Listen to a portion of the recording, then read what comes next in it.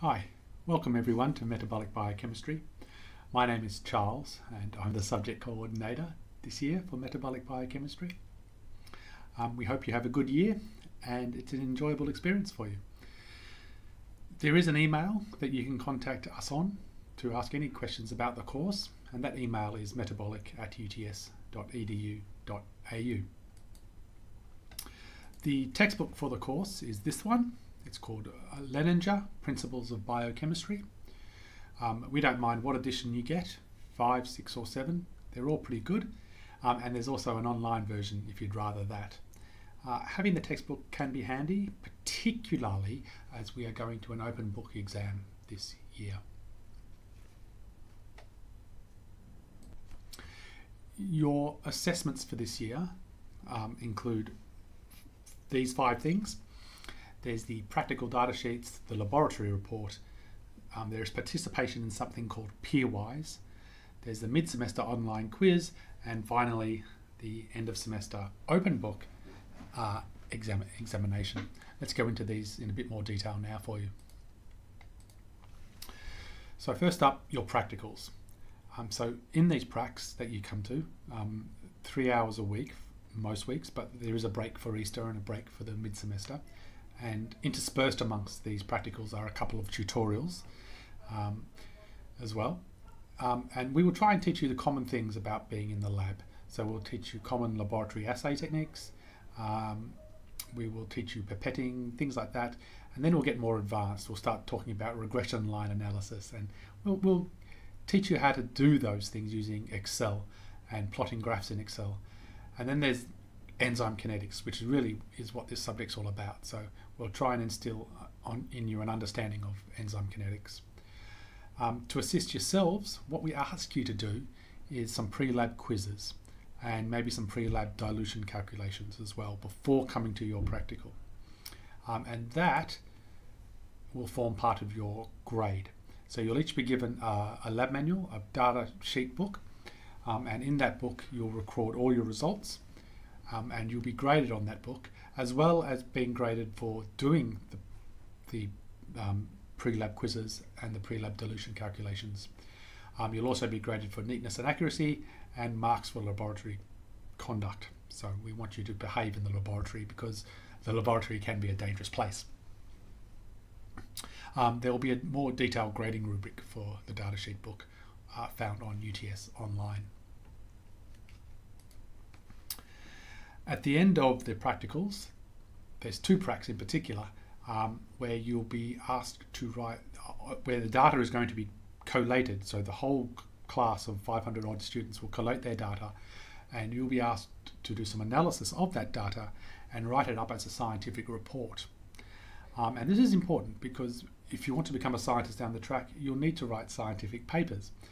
And so we do encourage the correct use of scientific English.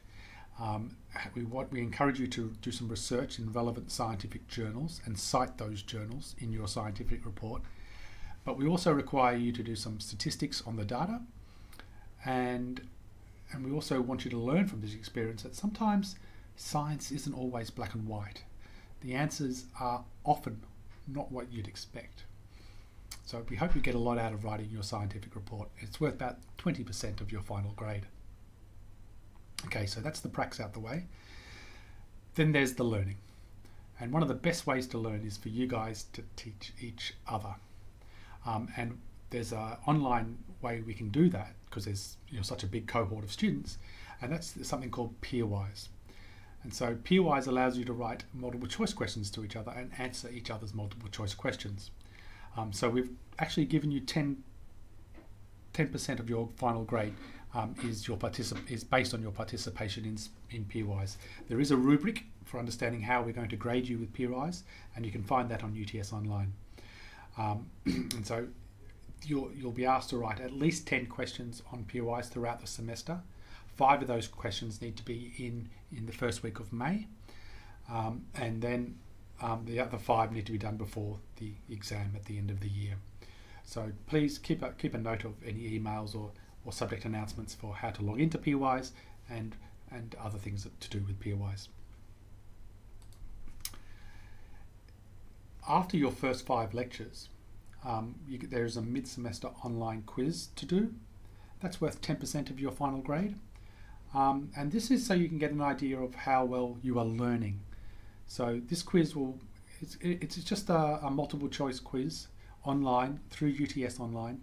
And the questions can be quite tough. It's open book though, so don't worry. You get 2 goes at it, and the best of those 2 goes is kept. And so this will give you a feeling for how you're learning the lecture material so far.